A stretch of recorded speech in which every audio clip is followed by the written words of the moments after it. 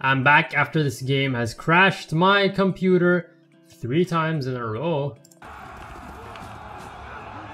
Oh wow. Oh wow. Look at this. Just look at them. Hang on, does water... Wait. Does water not slow down cavalry? Does water actually not slow down cavalry? Hang on.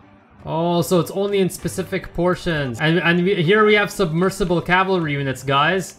Guys, no playtesting? Submersible cavalry units, hello?